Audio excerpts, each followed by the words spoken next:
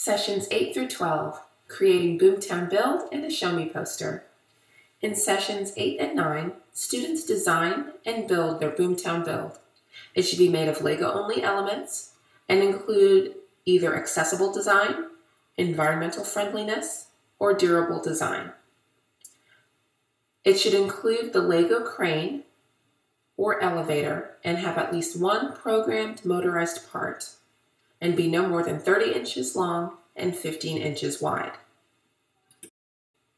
In sessions 10 and 11, students will create their Show Me poster.